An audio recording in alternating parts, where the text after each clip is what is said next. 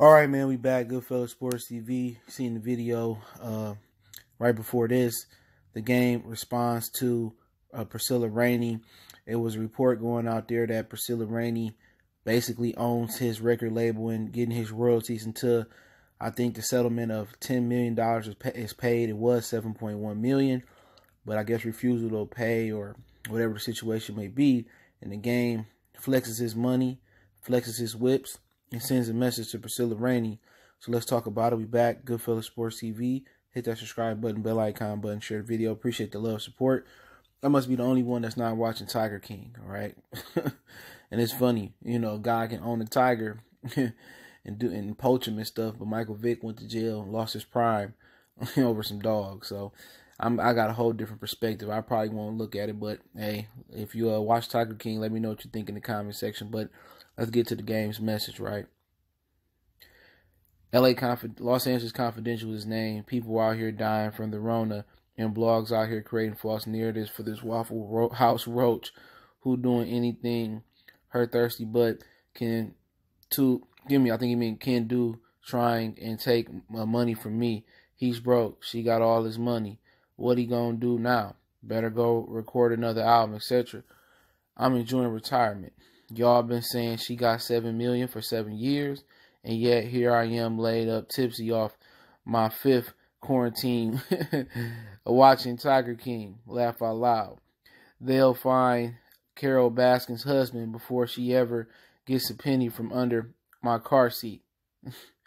Coming up next, a stop by the bank to dump this shit in, the grocery store to re-up on Pop-Tarts, then to the house to start Money Heist Season 3. Don't know what that is. Y'all can enlighten me that in the comment section.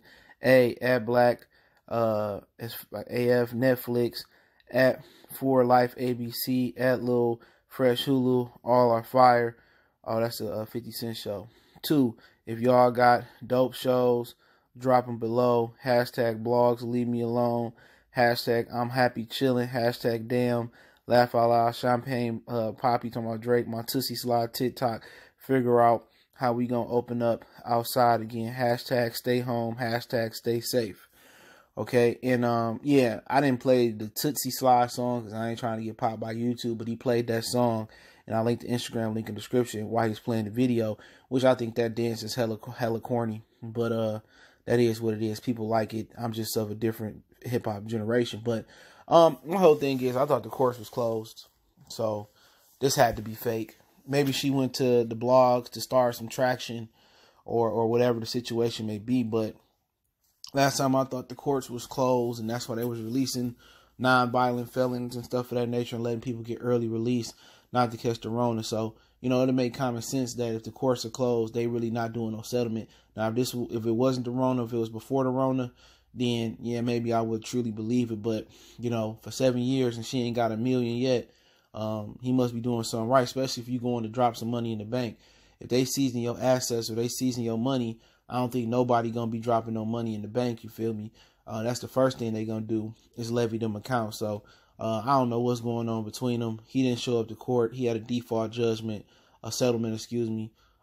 She probably going out here manipulating the blogs and trying to get the ball rolling.